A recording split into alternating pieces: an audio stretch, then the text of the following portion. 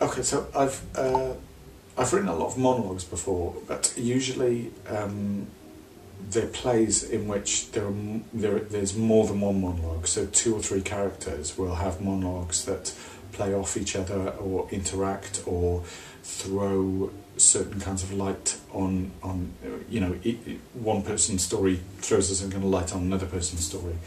And this one is simpler. It's just one character who tells us a story from beginning to end. It's simpler, but it's sort of purer, and you have to make just the story you are telling work. You don't have the slight tricksiness of being able to kind of pull the rug out from under the events you've already described. There's maybe a certain tricksiness in telling a story and then sort of jumping back and saying, aha, you thought it was like this, but it was actually like that. With this, you just have to tell the story that you've got and make it work. Yeah. What do we do? Well, if we start by just reading it, and then immediately I go away and rewrite bits of it when I realise that the bits of it don't work. Because I think, you know, one of the problems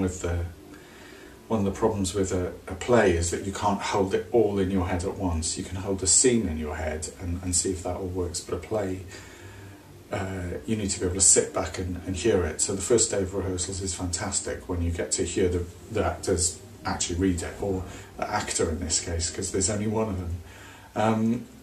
So yeah, so then I sat up till quite late last night rewriting some bits, and then this morning we've read them and they all work, I think, and then we've just gone through the script in detail, like taking out a comma in the middle of a sentence and changing it to a semicolon.